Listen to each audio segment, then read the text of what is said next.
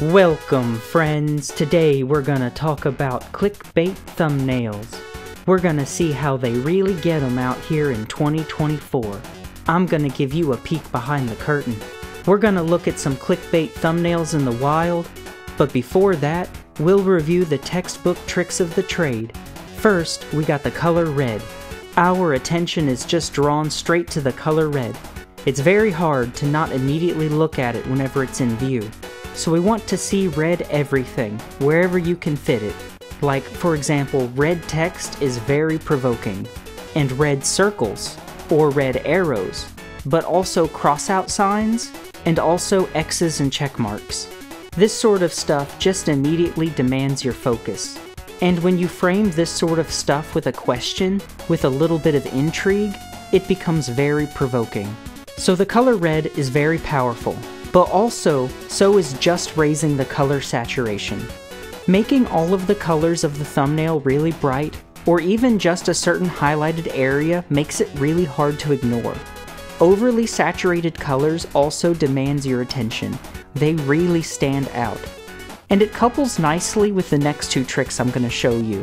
First, we got the unrealistic or super exaggerated thing that the video is kind of about, which either doesn't look like the thing that's actually in the video, or isn't even in the video at all. And the other trick is putting a face on the thumbnail, usually with a gasp, shock, horror sort of cartoonish look. You put one or both of these on here together with an overly saturated background, and children just can't help themselves from clicking on that. Next, we got the side-by-side trick. You draw a big vertical line down the middle, and do like a this or that, or a before and after sort of thing. And the last trick is of course sex appeal. Putting any kind of sex appeal on a thumbnail will instantly garnish attention to it. And it doesn't even have to be like super intense or anything either.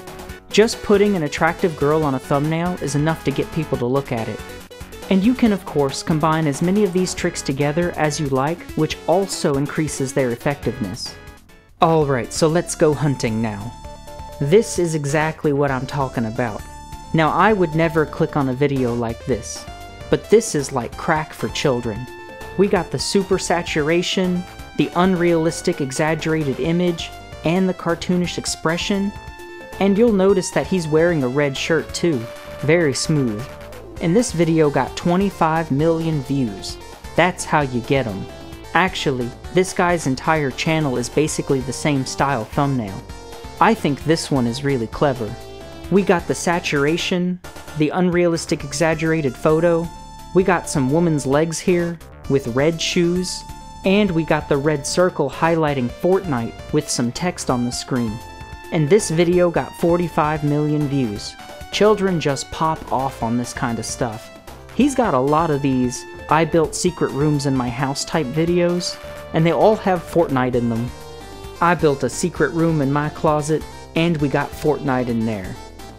Alright, so these building a ridiculous thing videos are such good bait. And this one has 154 million views. That is absolutely insane. Who is watching this? Are you watching these? If any of you guys watch these, please let me know.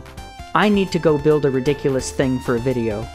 This title says, Building a Private Pool in a Luxury Underground House. None of that is what this video is. That title is just as much bait as the thumbnail is. Private pool, yes, but it's not luxury, nor is it an underground house. And the private pool is not in the house either. It's outside. And these little huts here are exactly what they look like. There aren't any other rooms, and there isn't even plumbing or electricity. Luxury is a pretty good tag though. Putting luxury house in your title probably gets it recommended a lot. It seems like they tag all of their videos with words like $1 million or dream underground house. The thumbnails are just actual pictures of whatever thing they made, but they're all framed in such a way that you think there's more than just what you see in the pic. Like if you watch the video, you're gonna get a tour, but you see absolutely everything in the photo. So if you've seen the thumbnail, then you've also seen the entire video. This video over here has 1 billion views. I don't think I've ever actually seen a video on YouTube with 1 billion views before. People are actually watching these, like a lot. I also think that the water really helps the thumbnail, and they've added quite a bit of color to this water, which goes back to the saturation idea. I mean, the water in this video is green. So what we're gonna do is we're gonna build an underground luxury dream house with a pool that also has secret rooms with Fortnite. Alright, we got some good stuff on this screen. We got a nice video with the before and after trick, and we got some conveniently read items and text, and he's also wearing red. And we've also got the cartoonish expressions. And the colors are very vibrant. That blue tray together with the red really pops. A very nice 16 million view video. Right next to this video, we got a gun pointed at a cat with an emoji. Very nice. Emojis work just as effectively as a human face, and are actually better in fact if you're not well known. You see, a lot of these small YouTubers are putting their faces on their thumbnails, and I think it hurts more than it helps. Unless you're a girl, because then that actually gets them. But if you're a small channel, emojis are way more effective. Because also, if you're gonna put your face on a thumbnail, you need to be taking a really high quality photo of yourself.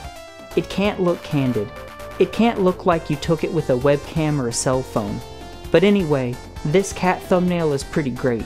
The gun also adds a shock value in the same way that the unrealistic and exaggerated photos do, which is also what we have right next to this cat video.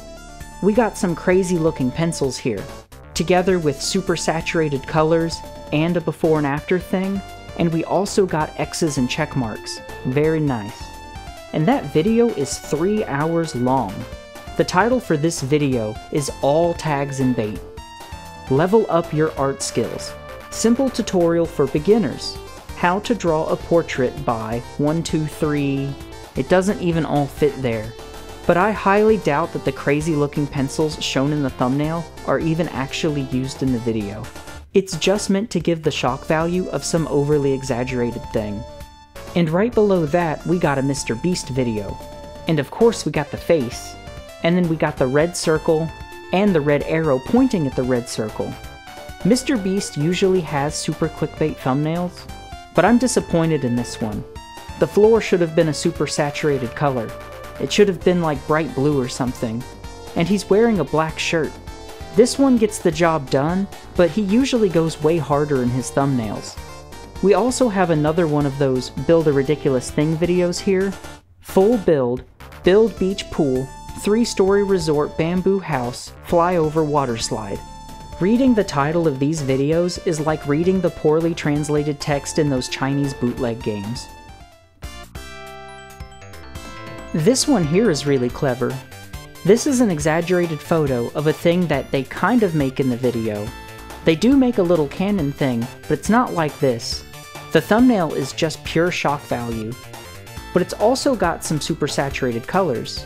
And this picture looks like it's outside or something, but the whole video actually takes place in this dark room. 88 million views. That's impressive. How about escaping 100 layers of cardboard? We're trapped. We got the face, we got the red shirt, we got the colors, and the chainsaw adds a nice shock value. 85 million views. You know, I hear a lot of people say that YouTube is getting old and that kids aren't on here anymore, but I beg to differ. I think kids are everything on YouTube. I'm in the wrong market. I need to start a second channel that makes videos for overstimulated 9-year-olds. This one's not bad. Kid pulls fire alarm to get out of test. We got the red fire alarm with an arrow pointing to it, and we got 2 faces, and a random red splotch in the corner. It would be better if he wore a red shirt, or at least some other brightly colored shirt, and that gray wall should be like bright blue or something. It's not bad, but it could be a lot better. The hamster videos all have very efficient thumbnails. We got the bright colors, and we also have that signature arrow, and the little scenes that they make for these hamsters are always really extravagant. Also, having an animal in the thumbnail is very appealing. I mean, obviously if you're going to try to sell an animal video, you need to put that animal in the thumbnail. But the hamster thumbnails are excellent. Okay, so the Village Cooking channel got it figured out, like for real. Every one of these is just absolutely ridiculous. We got the shock factor, we got the saturated colors, but also they're all wearing brightly colored headbands, and they're also all doing these cartoonish expressions. It's a really good combination. And every one of these videos has millions of views. Village Cooking Channel goes hard. Okay, so I'm sure everyone has seen at least one of these type of thumbnails before. They're all basically the same. It's very formulaic. Putting your expression over a red box is a really good way to fit that color in there. You also see the red arrows and bright colors, and every one of these is trying to display some kind of shock value. This is the sort of stuff that is prolific with clickbait videos. Very optimized, very efficient thumbnails. Now this guy is another really well-known clickbait YouTuber, and just looking right off the top, the majority of these thumbnails are all sex appeal. The little heart emojis help to add some red color as well, and we've got a bit of bright colors, but not really. These thumbnails are mostly dark. I think it complements the shock value to have really dark backgrounds, and I'm pretty sure people watch this channel for the plot. It really looks like there's a developing narrative here. So the food theory thumbnails are also pretty much all shock value, and they also tend to have these really dark backgrounds. They've also got some nice colors on a lot of the objects in the foreground, so I think that gives it a nice contrast. It's sort of a way to get both of those effects together at the same time. We also see lots of arrows. This one has a circle featuring a zoom in. We've also got a few faces, but they don't really use a face in most of their thumbnails here. I never knew food theory was so dramatic. Like, parental discretion is advised for food theory. Alright, here we are on one of those cryptid channels. These are like the best clickbait. And again, we see mostly dark thumbnails, as it helps the shock factor. But also, like, every one of these features a red arrow. You'll also see the circle on a lot of these as well. Here's some more where we can also see the circle and the arrow together, and some of them even have a close-up face as well. These thumbnails really hit the mark. I think it's a really good sell. This is excellent clickbait. This is a Minecraft channel that gets about 1 million views or so on each video, and like basically every thumbnail is the before and after thing. I find it really amusing that children still watch Minecraft videos like this. I've also seen a lot of children play this game, and they don't even actually play through the game at all. They just like to make stuff in creative mode, which is cool, you know. It's fun to make stuff. You know, it's fun to express yourself. And it's kind of like playing with Legos. I get it. But I also think that children are largely playing this game while pretending to be a streamer. Making all of this stuff in creative mode that no one else will ever see. So here's a channel that covers that other game that all the kids are up in these days. And as you can see, all of this is clickbait. Just pure clickbait. Arrows and faces everywhere. But the bright colors of Fortnite's stylized graphics are also just naturally great clickbait. Alright, here we have a Pokemon card channel. All of this is clickbait. Lots of shock factor, lots of cartoon faces, arrows everywhere. The question marks are really good. I didn't talk about question marks. I completely forgot about the good old question mark. The bright colors are really good. A lot of red boxes with text in them. That's a really good way to get the color red on there without actually having to use red text by just highlighting the text with a red box. Excellent choice. We even have these like Windows XP landscape backgrounds. That's a good way to get saturated colors in the background. This one with the forklift is really good. Pokemon card challenges. That's good. Calling something a challenge is such a good way to spin any arbitrary idea into content. If you call something a challenge, then it sounds a lot more official. Like it's not something that you just made up for content. I remember when the challenge fad started, like the ice bucket challenge. It's not impressive to pour water on yourself. It's not really a challenge if anyone can do it. It's not an accomplishment. But everyone's doing it like a bad viral dance, and we can make content out of this. Alright, one more. Okay, this is some real clickbait. We got girls in compromising positions pumping water out of a lake to catch fish. They just keep making the same video over and over again too. and people keep watching it. It's so stupid and hilarious that I get it if this was a one-time video that did really well, but it's like they're just pumping these videos out, and people keep watching them. Some of these videos are 3 and 4 hours long.